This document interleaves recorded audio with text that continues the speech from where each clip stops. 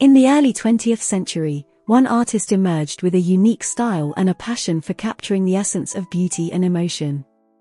His name was Edgar Maxence.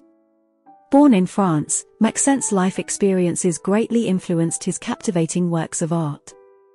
In his piece titled Red-Haired Girl Feeding Swans from 1916, we can see Maxence's love for nature and his ability to capture the innocence and purity of a young girl interacting with majestic swans. This artwork reflects his deep connection with the natural world. Another notable piece is Profile Woman Reading from 1914.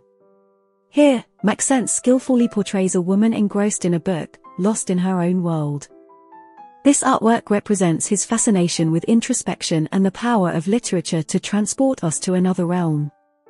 In The Two Sisters from 1902, Maxence depicts the bond between siblings, showcasing his belief in the importance of family relationships. This painting radiates warmth and tenderness, reflecting his own experiences growing up surrounded by loved ones. One of his earlier works, The Song of Angels from 1900, reveals Maxence's fascination with spirituality and the divine. The ethereal figures portray his desire to express the mystical and the transcendent in his art. Maxence's masterpiece, Bacchante, also known as Autumn from 1912, showcases his interest in mythology and the celebration of life. The vibrant colors and dynamic composition represent his belief in the importance of embracing joy and indulging in the pleasures of existence.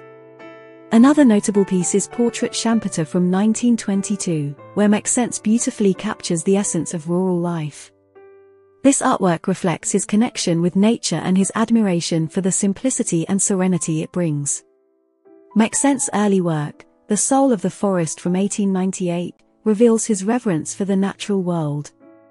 The painting's mystical atmosphere reflects his belief in the power and energy that resides within the depths of nature. In his commercial piece, Job Cigarettes from 1900, Maxence demonstrates his versatility as an artist. This artwork exemplifies his ability to capture the elegance and sophistication of the era, while also showcasing his skillful portrayal of figures. In Louis Azema in the role of Sophron from 1920, Maxence showcases his talent for capturing the essence of a character. The painting reveals his interest in theatre and his ability to bring personality and depth to his subjects. Lastly, in Meditation from 1918, Maxence depicts a serene moment of contemplation. This artwork showcases his belief in the power of introspection and the importance of finding inner peace. Edgar Maxence's life experiences greatly influenced and shaped his art.